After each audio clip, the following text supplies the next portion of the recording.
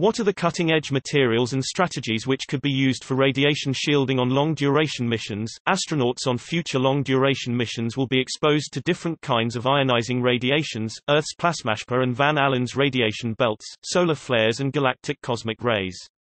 What are the cutting-edge materials and strategies which could be applied for radiation shielding? Is there some universal material which could be used for all types of radiations, or there should be a layered protection, each layer dedicated to specific type of radiation? Also, what would be the minimal thickness of such protection which can confidently guarantee NASA 95% confidence level that astronauts will receive less than 50 MVs during the flight to Mars?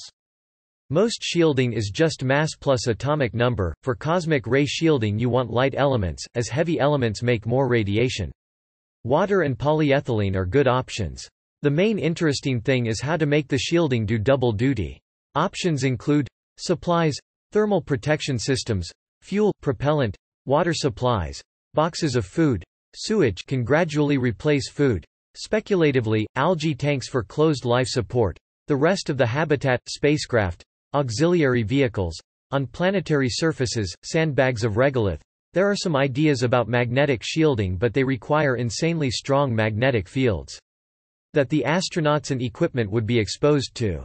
Plus the equipment to generate magnetic fields also has weight. So this isn't usually considered a very practical near-future option.